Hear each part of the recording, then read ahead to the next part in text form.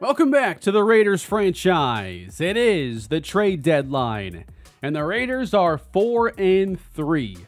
Our next game is against the undefeated Kansas City Chiefs. Do we take this chance to try and make a move that makes this team better? We're coming off a disappointing loss last episode, and I really want us to be able to compete this year. Is there a move that makes sense and can help us in the second half? I went through the teams I considered to be sellers and looked for players that I thought made sense. By the way, the Commanders are barely scoring 10 points a game. They have someone I am interested in. But one of the issues is that we don't have a lot of cap space to take on a major salary. So to make something work might take a little creativity. Looking at our roster, I'm not sure there's a glaring need that we have to fill. But could we use a third receiver to put us over the top? I think that's an option. I also think a third corner to really solidify the secondary. There are a lot of ways to try and make this team better, but those to me are maybe the two ways that are the most impactful that won't take away too much playing time from our best young talent. And these trades can get really tricky. I think DJ Reed wouldn't be a bad player for us to look at adding. 84 overall. Good press ability, so you can play him anywhere. High awareness, good zone coverage. Really good all-around player. Number 2 caliber corner at 35th in the NFL. But one of the issues is we're already missing a third-round pick after that aggressive trade up to go get Leon Hillhouse. So if we give up our 2 or our 4, there's a massive gap in our draft capital for 2027. I do have some interest in maybe acquiring Terry McLaurin, but to even have a chance at seeing what it would take, I'd have to clear cap space ahead of knowing if a trade even works for us. I'm not sure if I'm willing to do what it really takes. I would trade away Michael Mayer, and maybe to get somebody I have to give up a player. Mayer doesn't really have interest in re-signing with us at the end of the year, but it's hard to give up one of our more valuable picks plus a starter in this situation. I'm not sure we're in a position where it's easy to look at adding anybody. Ultimately, I'm just not getting close on any of these deals. I've tried acquiring Reek Woolen. I've tried getting Kendall Fuller, DJ Reed, and we're just not getting anywhere unless I give up a much higher pick that I think I'm willing to right now. I wanted to make it work, but I just think the price is way too high, and I need to keep some of these picks. We have an old core. We're not sure about quarterback Denzel Stockton. And why don't we consult today's Stockton meter update? I had some feedback, and I've adjusted the scale here to go from 3 different Raiders quarterbacks. On the low end, you've got Jamarcus Russell, biggest quarterback bust of all time. In the center, Derek Carr. Average quarterback, average results that the Raiders wanted to move on from. On the high end, you've got one of their best quarterbacks in franchise history, Kenny Stabler. Right now, I'd say Stockton lands a little bit high in the Derek Carr portion because Stockton's best days, I think, are better than a lot of Carr's best days, but Stockton's worst days are probably lower. But overall, I think Stockton is maybe a slightly better upgrade to Derek Carr. All right, last second revisiting this DJ Reed opportunity. We're getting a little bit closer here if I'm willing to move the 2, maybe in a pick swap. Oh, that hurts, but ultimately, we got a deal done here at the last second. I threw in Marcus Blades. I'm trying to give them a valuable return that's worth their while. Blades is a scheme fit. He has a couple years under contract, and I think he's one of the better players I've actually drafted in this series. But we have corner depth, and we're getting a corner, obviously, in DJ Reed. Blades can also step in and play right away for them. He's got normal dev. He might end up being just a decent starter for a few years. But that's good for them to get the 2 and a player, along with Trey Tucker. And now we get deeper at corner, just throwing more resources at this spot. We've taken a little bit of a step back with some of Snead's regression, and now we get a minor upgrade over Jack Jones, who now becomes somebody that maybe we could look to trade. And actually, for Jones, what makes more sense is to trade him to a team that needs a corner and isn't really selling right now, but maybe we can get something from them that helps us.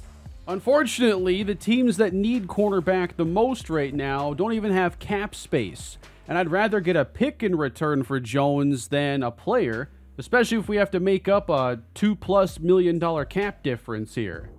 But we're sending him to Detroit, where he can be their number 2 corner. We're also giving up a future 5 and getting the Lions' 4th round pick. So we're able to repair some of that draft capital. And now we've got a 1 and 3/4, a 5 and a 6. And I wonder if we'll be in a position where we have to get more than that. So now we don't have our future 2 or 3.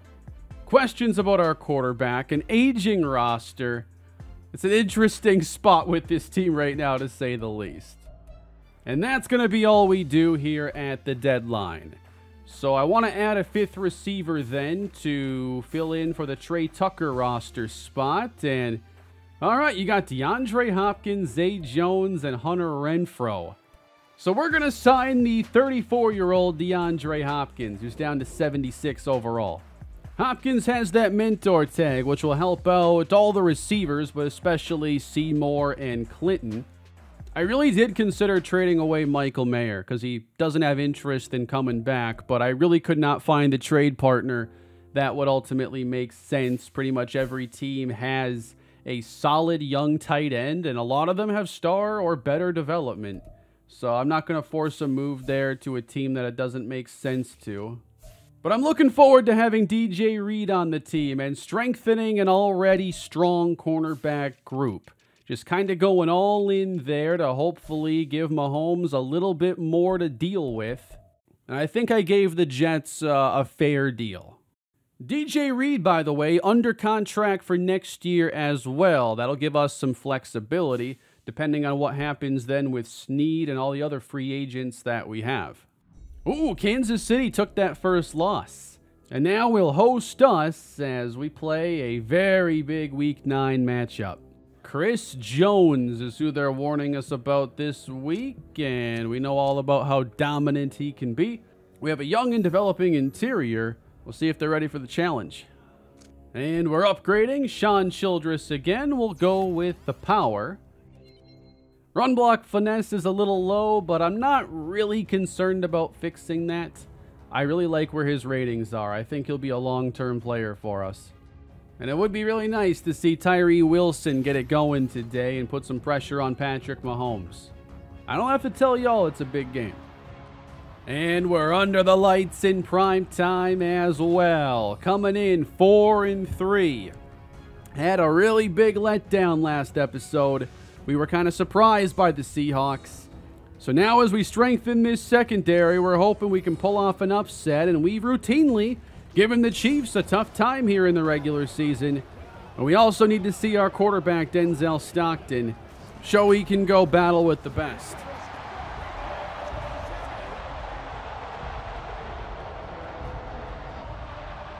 I think he had an okay last episode, but now it's a new stage, and we start with Josh Jacobs and a 5-yard run. Running with Jacobs again, and coming downhill, the tackle is made, and it's 3rd down. We ultimately don't make a move at receiver. Anthony Clinton continues to play. On 3rd down, caught by Bateman into Chief territory. A 33-yard connection. New set of downs. Jacobs with room. Up the middle and down to the 23. Always good to get some big gains on the opening drive. We go Jacobs left side. Mayer a block and a 9-yard pickup. Bunched up the receivers on the right side. That's caught for a loss by Bateman. 3rd down, Jacobs. 1st down to the 10. Nice to see 5 carries on the opening drive. Establish the run. And now you got to finish the job. Here is a keeper. Stockton, flag down. He takes a shot at the 6. And that play is coming back. Holding on Sean Childress. So on first down, we bring out 3 tight ends and give it to Jacobs. And he takes us back to the 10. Pump from Stockton and wide open. Touchdown, Michael Mayer. And the Raiders strike first on an impressive opening drive. Now, how impressive will this defense look with number 23, DJ Reed. Now in completing the secondary. Pass is caught as Creed Humphrey is in some pain and he's going to exit. Toss out to Pacheco, and he breaks the tackle of Spillane. And it's a good pickup of 13 on his first carry. Mahomes back to pass and dumps it to the tight end, getting across midfield. Travis Kelce is no longer here. That is Luke Schoonmaker. Mahomes underneath, and it's Rice for a first down. I have DJ Reed basically being the slot receiver. He is our highest rated option there. Mahomes has time, and oh, they still have Kelce. I guess he didn't retire. All right, they faked me out, throwing it to the other tight end. Kelce's still there. Tony, Rice, Hardman, Pacheco, all the usual faces here. On second down, knocked away. DJ Reed. I need him to make some more plays so this trade looks good. Third down. That pass is caught by Hardman, but lost some ground coming back for it. And on fourth down, the Chiefs will take off their $500 million quarterback, or whatever his contract is.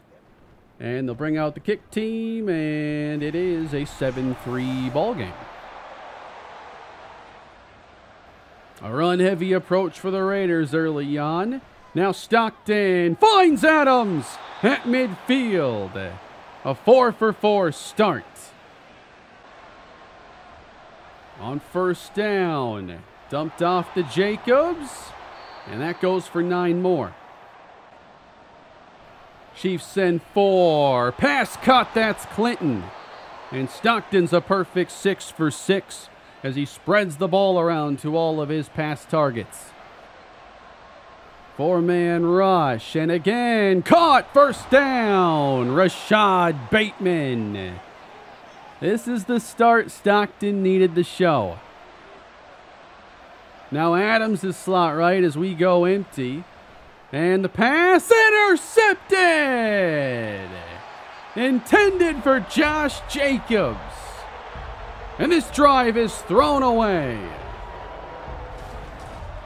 I don't know that this is ever leaving his game.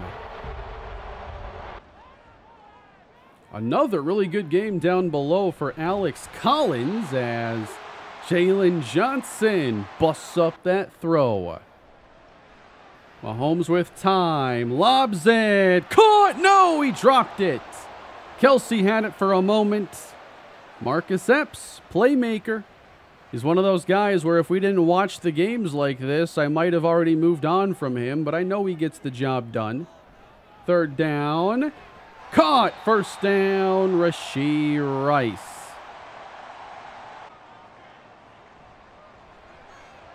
Again to Rice, flag down. And that's going to be on KC. Play action, pressure from Crosby. Thrown away by Mahomes. 43 yards passing. 2nd and 20. Mahomes has Kelce, and he's close to the first down. Now just need the 2, and Mahomes throws one errantly. That doesn't happen often. Dropped the interception, but this drive is still going to be over. You know, that's like 99% the way we wanted this game to begin. If only Stockton didn't throw away our last possession. So far, we've limited the Chiefs' passing game. We've still been our explosive selves through the air, but it's a 7-3 game. We're outplaying them more than the scoreboard indicates. And you know the Chiefs are going to get going. The field shortening now as the Chiefs get to our 33. Mahomes fakes it, and it's Kelsey on the short gain. Gets them a first down as Mahomes just reaches 100 yards. With this secondary, I'm hoping it takes teams a lot of plays to get to the end zone. If you can go 10, 11, 12 plays, that's what it's going to take in theory. There's Kelsey for the first down. I've thrown all the resources I can at this secondary. Mahomes, wide open, touchdown, Isaiah Pacheco. And the Chiefs take their first lead of the game. Well, we only scored on that opening drive. Now Stockton lofts it, and it's knocked away from Adams. Can we get things back on track? We're no stranger to games that get off to a fast start, and then a Stockton INT just ruins the rest of the game. To the wide side, Jacobs. Not quite the first down, but close. 3rd and 1. Stockton on the keeper. Got to throw that one out. Chiefs had that covered either way. And they're looking to add even more. Robert Spillane just got tagged with a foul. And that gives the Chiefs the ball at our 26. They hit us with that sneaky Pacheco route last time. Now Mahomes blitzed and sacked by Devin White. Behind the sticks now and dropped by Kelsey. Snead defending as the defense tries to keep him from getting more than a field goal try here. Looking to get a jam up top against Tony. Mahomes spins, in trouble again. Sacked by Milton Williams. And that takes them out of field goal range entirely. They just pinned us at our own 4. And with 2:47 left to go, you want to make sure the Chiefs do not get the ball again. That's an extra possession for Patrick Mahomes. You're basically handing him the game. Incomplete for Davante Adams. Stockton opened 7 for 7. Since then, 2 for 6. It all goes downhill when that first interception is thrown.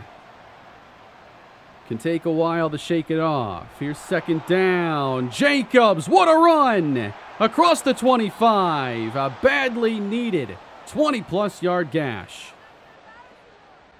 Now some breathing room. Stockton, he's got him! Open is Clinton, he stepped out of bounds. Come on, man. He had nothing but green. He's wide open. And it's not really Stockton's fault. The ball is right where it should be. It's just kind of unfortunate. He didn't keep his feet in there at the end. So now 2 minutes left to go. Jacobs on the screen. Getting blocked. Set up inside the 20. How about that play? Picture perfect on the screen pass. On 2nd down. Wide open. Touchdown. Anthony Clinton. And what a first half he's putting together. We stick with him as that 3rd receiver, and so far that decision is being rewarded. I'm not sure why the Chiefs won't cover him either. Like, he's just by himself every time he's targeted. So now a minute to go. Chiefs are going to see if they can get in field goal range. Pacheco on the screen. Stayed on his feet through that first hit. First down. Pressure by Crosby. Pacheco. First down. Might have more catches than rush attempts so far. 35 to play. Sending 4. Mahomes feels the rush, and it's incomplete for Hardman. 27 pass attempts to get to 186. That's pretty good pass defense from us. But you have to avoid giving up anything big. Time to throw. Kelsey's alone. First down inside the 25. And they call the timeout with 4 seconds. And they make it a 1-point game. Another close one here with us in KC. In the second half, it opens with the Chiefs getting right down the field. Some big throws to Kelsey and then Hardman. Again, the red zone defense will be tested. They're not quite in the red zone yet. Now they are. Pacheco gains 7. We're bringing pressure. That is shy of the sticks. DJ Reed defending. 4th and 1. Mahomes says, "You're not taking me out." I don't even know the kicker's name. 4th down's my time, and who jumped first? All right, maybe now the kicker comes on. Luke Schoonmaker may have just made a very costly mistake. We'll see if this comes back to hurt KC. But in the meantime, they have taken the lead. 26 on a big play to Devontae Adams.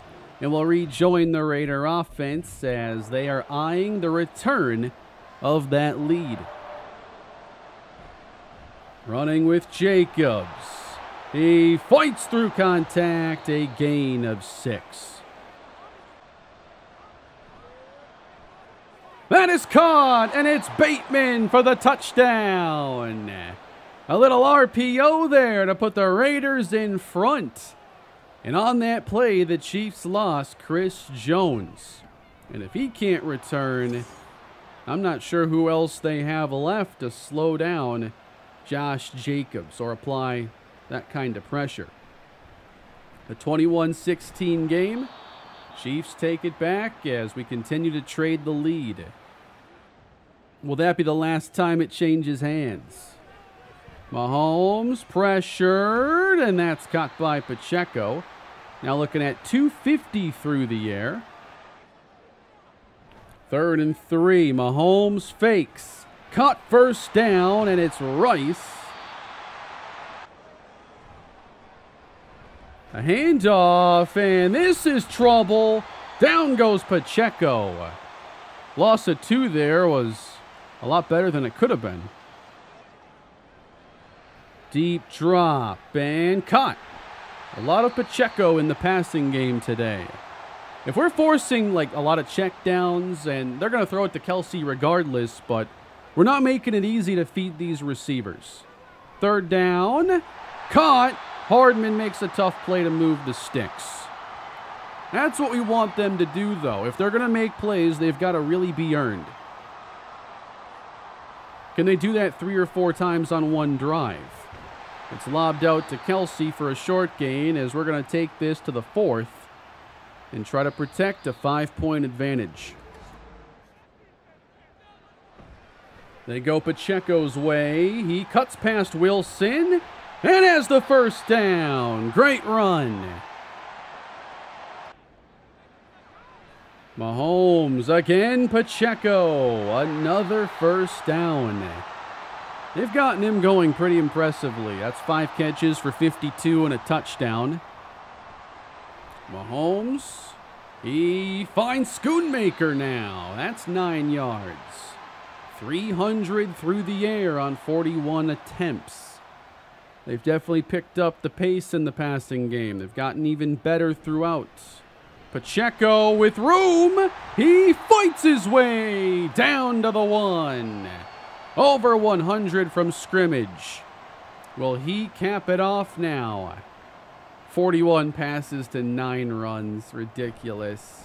10 runs, touchdown, Isaiah Pacheco. The Chiefs have retaken the lead. And so, what's it gonna be? Here in the 4th for Denzel Stockton. Jacobs will start us off, and we get a short gain on the ground. Need the 35 for a first down. Time to throw. Caught! First down, Devontae Adams. Stockton has 3 touchdowns on the day, but it takes more than that to win this game. We've had a nice balanced approach. I've liked the play calling overall. First down for Bateman, who just can't make the grab. A play fake, and the pressure forces the errant throw. Lucky to avoid the sack there. Suddenly 3rd and 10. Now you need the Chief 46.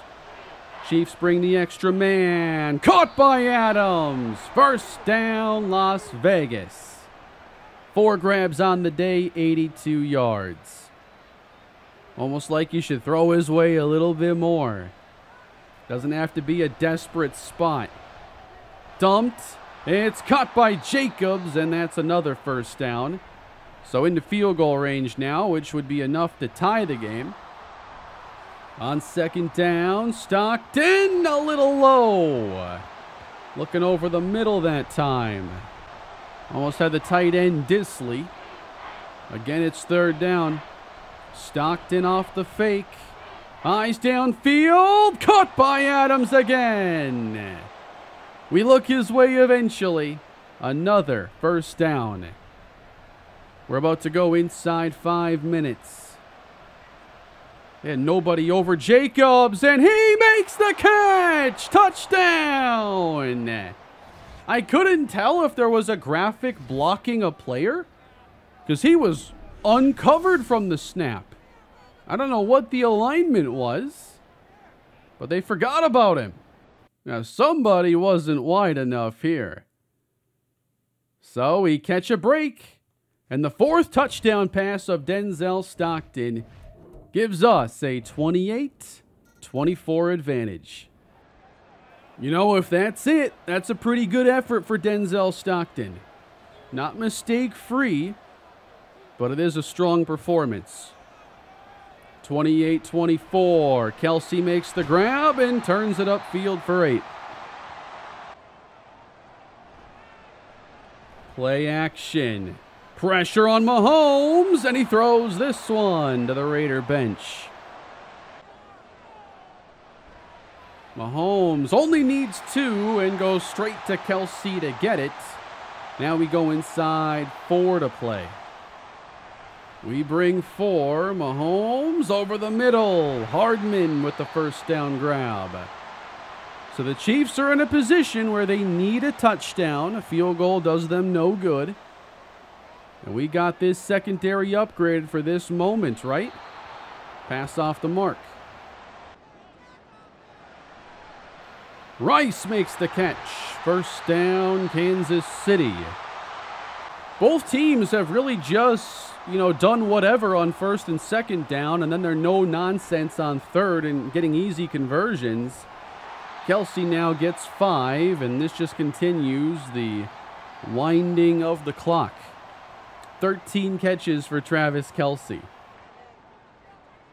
Probably not his last one. That is broken up. Good coverage by Jalen Johnson and Devin White. Mahomes looking at throwing his 50th pass of the day here. Off the fake. Caught. First down, Hardman. 2 minutes left to go. Kelsey moving top of your screen. Time in the pocket. Caught by Hardman. Gain of 7. All these audibles are eating up precious seconds as well. 90 to play. Screen for Pacheco. He's got the first down. Probably be wise to spend a timeout here soon. Mahomes to the outside. Pacheco for 5. That's 53 pass attempts now for Mahomes. 1:09 left to play. The secondary and defense trying to close this game out. 4-man rush. Time, and Hardman shy of the sticks. And that will likely bring on, no timeout yet. 3rd and 1, down to 40. Mahomes has time, and a touchdown! It's Rashee Rice. Looked like he beat Epps in coverage, and that puts KC in front with 36 seconds left to play. Just not good enough. I'm not sure how we got one-on-one there with the safety. We called cover 1 out of our 4-3. So, yeah, I mean, playing 4-3 against a 3 wide is one way to get a safety on a receiver. Reed's not even out there when I'd rather have him with this assignment. They just didn't match personnel. So here we go. 34 seconds, 3 timeouts. You need 3 to force overtime. Denzel Stockton, the stage is yours. I know everybody's getting ready to fire off their hottest Stockton takes. Well, there's a catch by Clinton.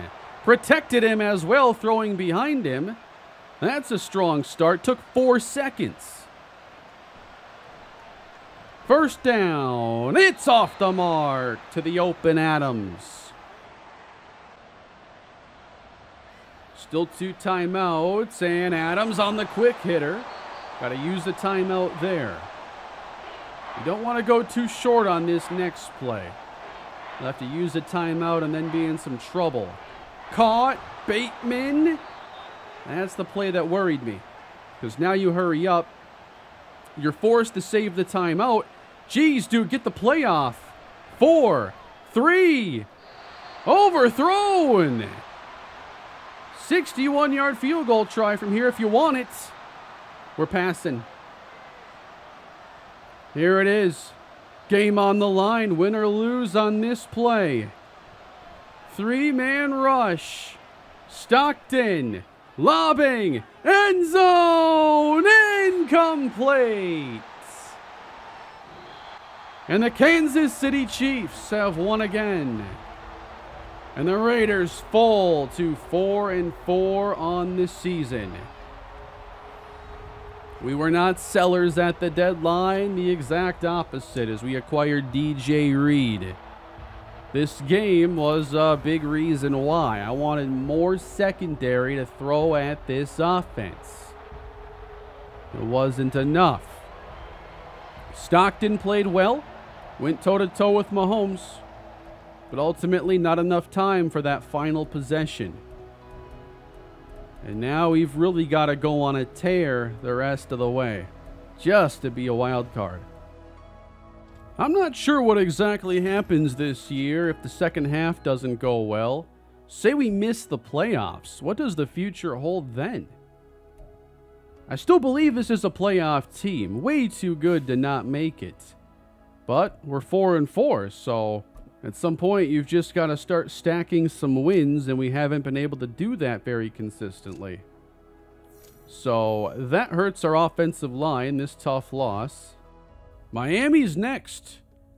And this could be a game where the loser is just kind of, in a really bad spot the rest of the way.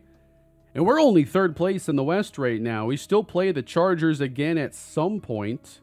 The Chiefs again at some point as well. I'm looking at these next 3 games as our chance to strengthen our wild card chances. It's not our toughest opponents. The Dolphins are under 500. The Jets are under 500. The Panthers, they might be a little bit better, but they're not one of the better teams in the league right now. I think we have to win, 2 of those 3 and maybe even sweep it, knowing we have some really tough AFC games down the road. That is the game I wanted to focus on today. The deadline, the big Chiefs matchup, and next episode I think we'll open with a couple simulated games and possibly jump into that Jets matchup against George Garrison. But I guess we'll see what the season throws our way. It really could go in any direction from this point at 4-4 entering Week 10. What do you think, everybody? Let me know in the comments section. Where's your confidence right now with this team? Do you think we have what it takes to turn it around? Or are we going to end up one of the most disappointing teams of the season? Thank you all for watching today's episode. I am looking forward to your feedback as always. Please leave a like and subscribe, and I'll see you in the next one. Have a great day.